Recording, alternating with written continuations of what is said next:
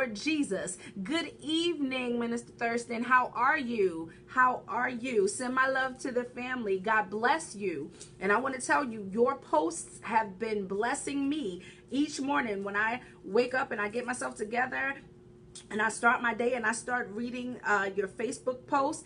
They're tight, but they're right. That's what we need in this last and evil day. We don't need sugar-coated lessons. We don't need sugar-coated gospel. We need the unadulterated truth, the gospel that's going to make us uncomfortable, the gospel that's going to make us examine ourselves, the gospel that's going to make us say, God, turn your spotlight from heaven down on me. Show me what's unpleasing to you. Show me what's unpleasing to your sight. Show me those things that may keep me from being closer to you, being more connected to you. Show me those things that will keep me out of heaven so I can fix them while I have a chance. So I thank you for your ministry. I appreciate your ministry. You are a wonderful man of God, and I'm just so glad that I was able to meet you and that I see and are able to read your post on daily.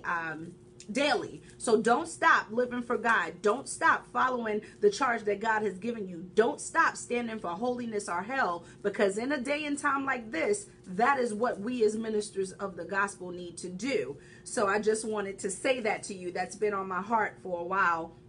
So I'm glad you stopped through today. Hello to everyone. If this is your first time coming into Testify Tuesday, welcome, welcome, welcome. I am your host, Felicia Joseph, and I am so glad that you stopped by, even if it's for a little while, to chat with me and listen to the things that the Testify Tuesday crew and I talk about. Testify Tuesday is exactly what it sounds like. We meet on Tuesday here on Facebook Live, and we just listen. Sometimes most of the time, we have guests that come on that give their testimonies, what the Lord has done for them, how they've been set free, how they've been changed, how they've been tested, but through the grace of the Lord and through faith, they have been brought through that test on the other side and now have a testimony. And we just come together to tell of the goodness of the Lord. That's right. So that's what Testify Tuesday is about. So tonight we have a great guest. All month long we will be talking to members of the Centerstone Media Group, Squad 2911. And this is a group of God-fearing, God-loving Christians that are walking in all different facets of the gospel. Some preachers, some teachers, some singers, some poets, some rappers, some spoken word, some ministers, and just some I don't want to call them back end people, but some administrators, because sometimes you look at it and it's not very easy. Even the televangelists and the televised preachers, there's always a staff, an administrative staff that keeps everything running smoothly. And take it from me, I'm speaking on from my experience right now, it's always best when that administrative staff is saved, sanctified, Holy Ghost filled, like-minded, because sometimes they need to check you. Sometimes they need to pray for you. Sometimes they need to intercede for you. When you've ministered and given out all that God has given you and you're emptied out, sometimes you need those people praying for you, supporting you. So that administrative role is a key role in ministry, especially for large ministries. So we have some of Centerstone Media's admin team too that are going to come and talk to us and give us their testimonies. Centerstone is an international company, so we have some folks that are here in America. They have some folks that are in Jamaica. They have some folks that are all around the world that make up their ministry. And I'm so excited to share with them on this month and to hear the testimonies that they have to give us. We're starting with the CEO and founder of the company, but who's also one of the artists. His name is the Corinth, and he's going to be our guest tonight that's going to give us his testimony and tell us a little bit about what the Lord has done, is doing, and what we look forward to seeing the Lord do continually in his life. So I've rambled on a little bit, but For my Testify Tuesday crew that's here, you know the drill. I need you in the comments. I would like you please to like and share this. If you can for me, please like this and share this out so that these testimonies and just the word of God and the goodness of the Lord and the power of the Lord and the grace and mercy of the Lord can reach somebody else. People we know, people we don't know. Who knows? You share it once, somebody on your friend's page who you don't know sees it, they share it to their friends who share it to their friends who share it to their friends, and before you know it, it's reached whoever God has intended it to reach. It's reached somebody at that time where they may feel like they have nothing left. At that time where they feel like they're going through something so heavy and that's burdening them so bad that they feel they can't do it alone. And then they may hear someone else's testimony. They'll hear somebody else that's giving God the glory and the praise for what he's done and what he brought them through. And that will help them to hang on just a little while longer. That will encourage them to hold on to God's unchanging hand. That's what the power of the testimony. It does something for the teller. It does something for the person that stands and tells you what God has done. But it also does something for the listener, someone who hears it. I mean, the testimony is very powerful. So please, once you like and share, please in the comments tell me one thing that you're thankful for. I'll start you off. You know how old testimony service used to be? Giving honor to God, the pastor, the first lady, reverend clergy, visitors, saints, missionaries, friends. I thank and praise God for being here. Thank God for my life, my health, my strength. I thank and praise God for the activities of my limbs, a roof over my head. What I wanted to tell you that God has done for me on this day is, the rest can go in the comments. It could be as simple as he woke me up. It could be as simple as, yesterday I couldn't speak, but today I can. See, me being a singer, that's big for me. If I wake up and I can't talk, I wake up and I go... That scares me to death. I don't know about other artists, but that scares me to death. So I thank and praise God every day that I can give him the glory, that I can open my mouth and say, thank you, Jesus, that I can open my mouth and say, God, I thank you for keeping me through the night. God, I thank you for allowing me to open my eyes. God, I thank you for allowing me to take my first breath when I wake up. I thank you, God, for allowing my heart to continue to have beat last night and it continues to beat this morning. See, these are things that we take for granted, but all of these are things that God is owed glory and honor for. All of these things are things God is owed our thanks and our praise for. Amen. Amen. I see Marcus says that I'm thankful for newfound mercies. Amen. Amen. Enoel Ship, and I hope I pronounced that right. Please forgive me if I didn't, but that is a beautiful name. Says, I thank God for a new start. Amen. That's right. Giving God thanks. That's the best thing about it.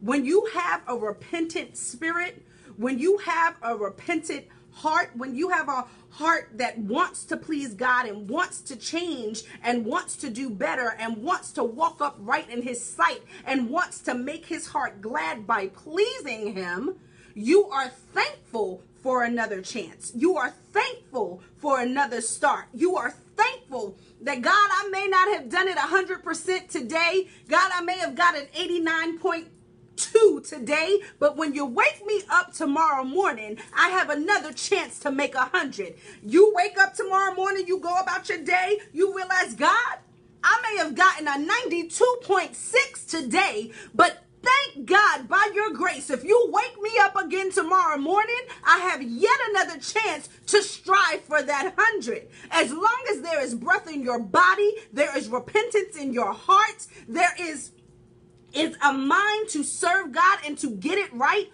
If you ask God to forgive you, if you ask God to help you, if you ask God to strengthen you not to fall over the same stumbling block day after day, I tell you, baby, I am living proof. He will do it. If you ask him with a sincere heart, if you ask him with a mind going for it, not saying, oh, I'm going to ask God to forgive me, he's going to forgive me, I'm going to do the same thing tomorrow, because there are many people, church folks, that live like that. Many people that say, oh, God will forgive me for anything. Baby, tell me in the Bible where it says that. Show me. Show me. I need some Bible scholars. Where does it say that God will forgive you for anything? Because if you go into a situation knowing that it's unpleasing to God, knowing that it is against the will of God, knowing that it is against the way of God, and you mindfully do it and then ask God to forgive you, do you really mean it?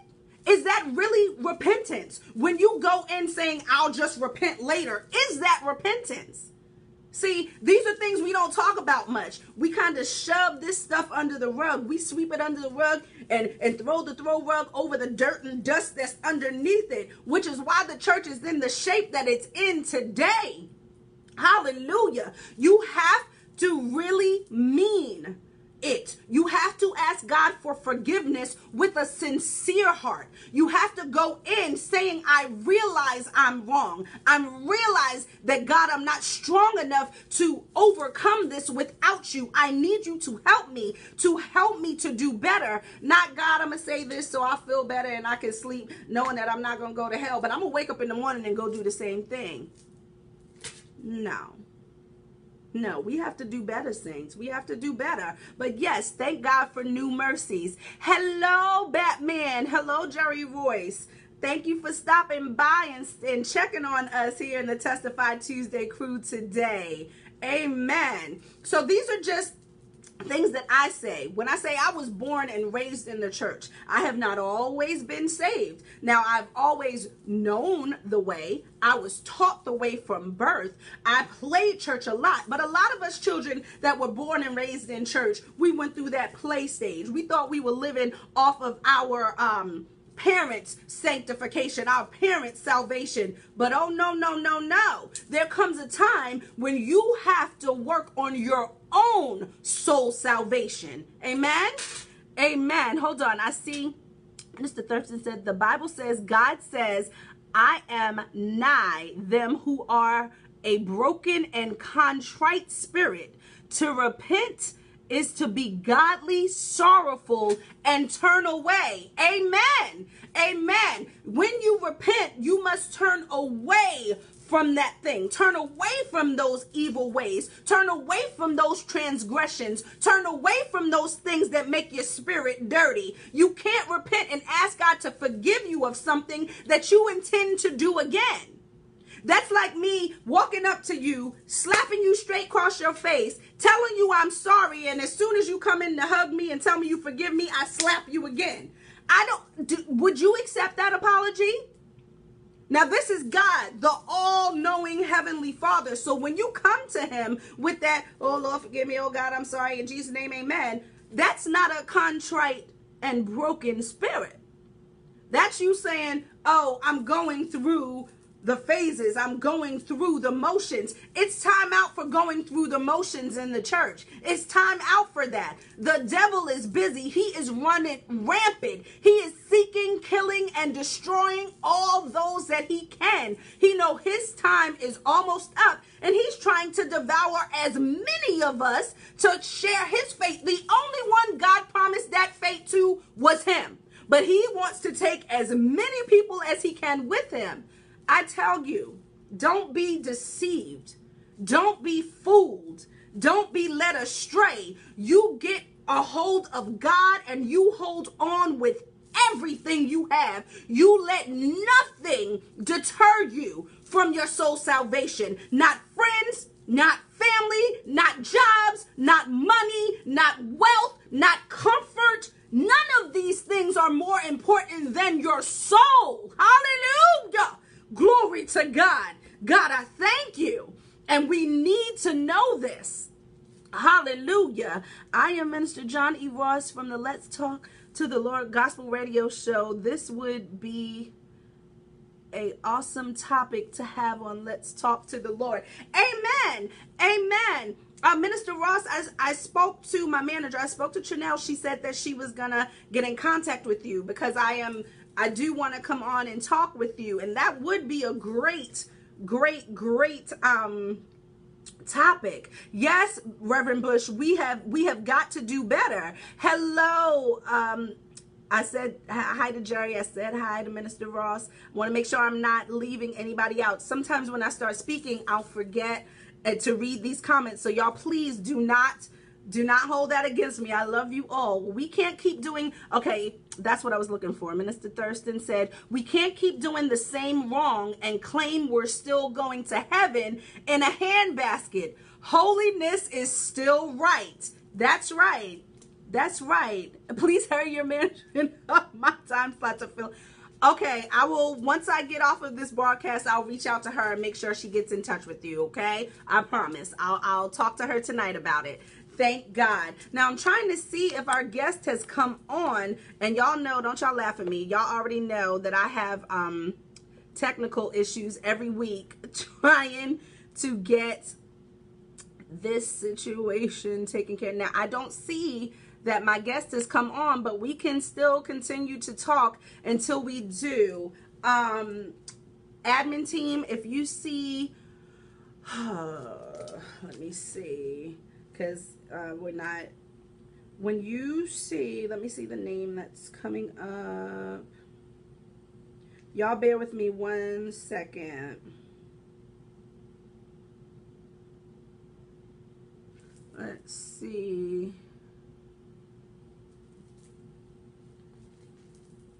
Because it looks like my guest is trying to reach out to me, so I have to see where he is.